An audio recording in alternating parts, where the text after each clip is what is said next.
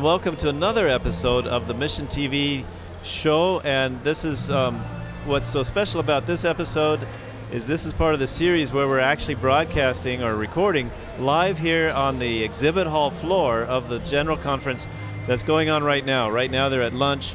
A lot of people are wandering around looking at different booths, all the different ministries. There's over 350 booths here at the General Conference, and it's just really exciting. Wish you could be here. But the benefit of being here is that we meet amazing people that we've never met before that are doing amazing things for God's work.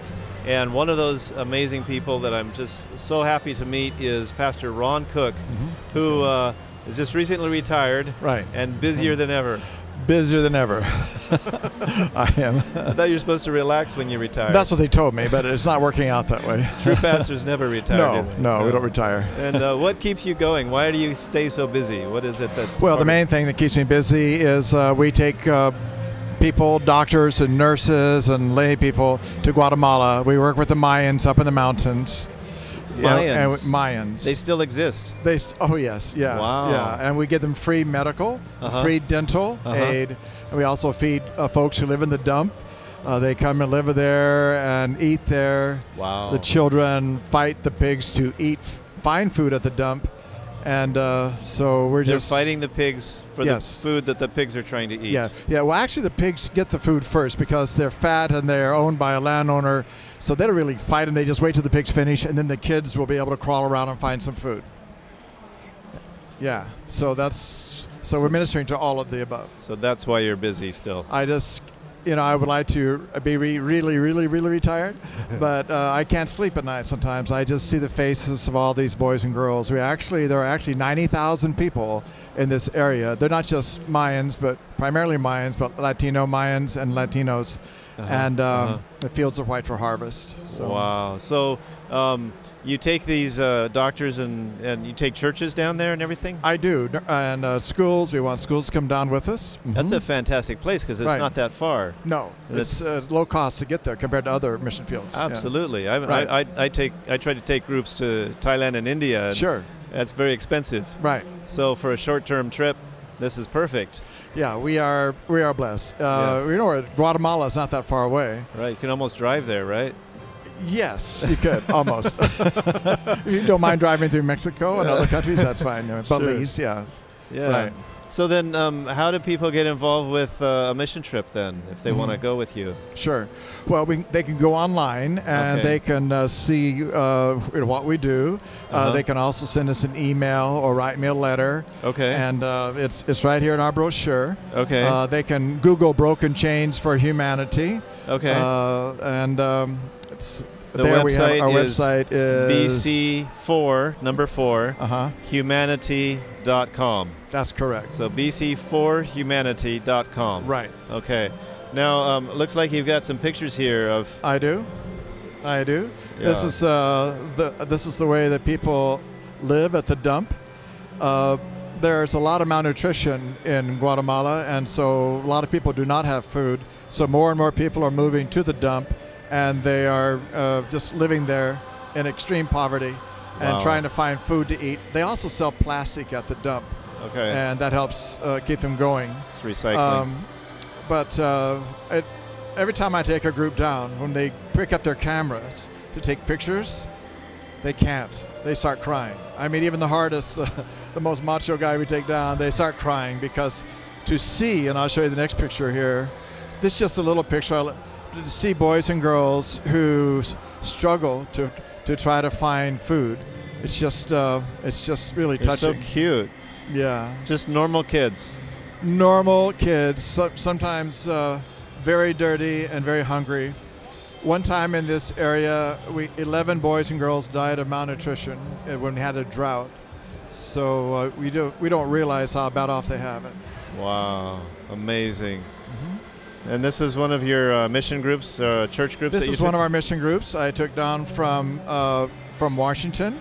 But the reason why this picture is significant is because what happened 2 years ago, I took a group down with us, and we prayed every day, Lord, give us a permanent place that we can do something permanently instead of going and coming.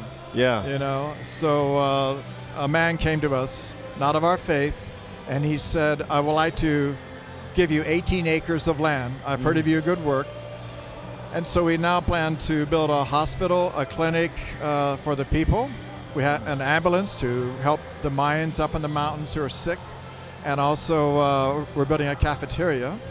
So the dump that is 5 minutes away, 5 minutes away from our land can have hot meals every day. Praise the Lord. Yeah. Praise the Lord. Right. So how can people help again? I mean, are you looking for donations? We are definitely looking for donations. They can go online and they can donate there. We'd love to have donations. We are a 501c3. Excellent. We're a nonprofit. We always send out receipts, and you can use that as tax deductible. And or they can sign up if they want to just sign up, and we'll send them a newsletter. It's called Guatemala Connections. I send out. They can find out what's going on. Great. Or they can join us on a trip. Yeah. Right now we're only doing one trip a year, but our plan is to do at least 4 trips a year. Wow. And in this area, I actually have 5 Adventist doctors that are going to help us. Wonderful. And we have ours is an American nonprofit, and we're starting a Guatemalan nonprofit as well. Excellent. Okay, so what time when is the next trip then? Well, we are planning tentatively for March, next March. All right. Right. If not, it will be in the fall of next year. And on that trip, are you planning to build anything? Or are you doing an evangelistic series, or what are you planning to do? Well, we hope to do both of the above. Because 2 years ago we went in and we built a Sabbath school building 2 years ago, and this year we used that Sabbath school building for one of our clinics. We want to have outside clinics around our big clinic, and so, yeah, we'll probably be building and also doing medical work as well. Okay, so a non-medical person, could they come and be part of this trip? Oh, absolutely. I'm a non-medical person all the way. And last time we took 32 people. And I kind of, you wonder, how can I find a job for everybody? Yeah. And yet when we get there, there's always something somebody can do. Wow. The Lord always opens it up. And by the way, you've gone on mission trips.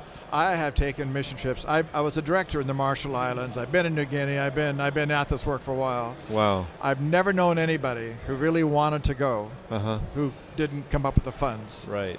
Some way, somehow, the Lord will open the doors. Yes. So even if you feel like you can't go because you don't have the money. Right. God will provide a way. God will provide a way. And we have a form letter to send out to your family and friends. And like I said, I've never seen anybody not come. Praise the Lord. Not one. Praise the Lord. Yeah. Okay, so again, bc4humanity.com. That's correct. And there you can you can sign up for the newsletter. Right. You can make a donation. That's correct. And you can learn more about this trip, and you can connect with you. Yes. And you can be part of this amazing ministry. That is correct. So do you have an appeal that you would like to appeal to the audience? Sure. I just like to say that there are so many mission fields, and the Lord needs people all over. God calls us to different places. But we feel the need to go to the Mayans and Guatemala. All of us are volunteers, and we'd love to have you come. And of course, we'd love to have you to partner with us to give donations so that this incredible work can expand and grow. All I know is that I just keep seeing so many miracles. In fact, I even pray at night. I say, Lord, I just can't keep up with this, So we're going to expand, and we're looking for more personnel to make it a permanent program here in America. So you're looking for personnel here in America also? Oh, yeah. I'm looking like I need a bookkeeper, a PR person, and, because we're kind of in a way, a baby, mission just starting out. Yeah. But the Lord has blessed us. We have evangelism every night. And so we have a lot of folks that have been baptized. But we work with the pastors, we work with the church people and the local doctors.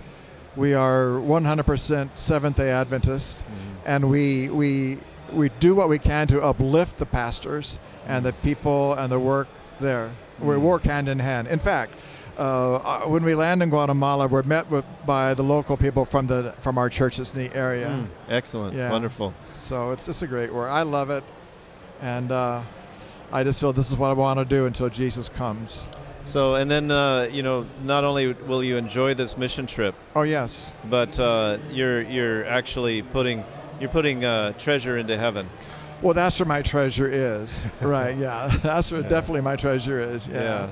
So not only you helping this setup, especially the permanent location. Right. You'll help this pastor sleep better at night. Yes, please help me sleep better at night. Yeah, because my heart goes out to these people. You know, I have pictures of the children in my office, and it's kind of hidden because they might eat like a tortilla a day, maybe. You know, and 11 children died in this area. Did I tell you this already? Okay, of malnourishment in 1 year. 1 year. And it's just the needs are so great. In many ways, it's kind of the unknown part of the world that people don't even think about. You know? Yeah, yeah.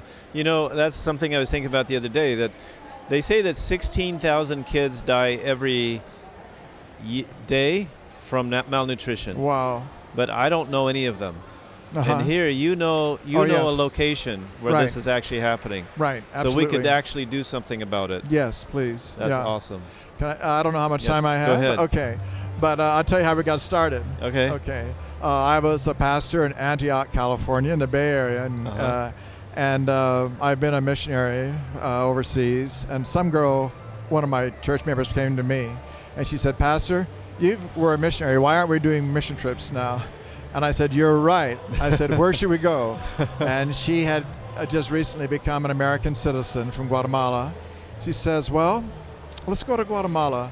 She said, I have some relatives that I haven't contacted in years up in the mountains. I'll call them.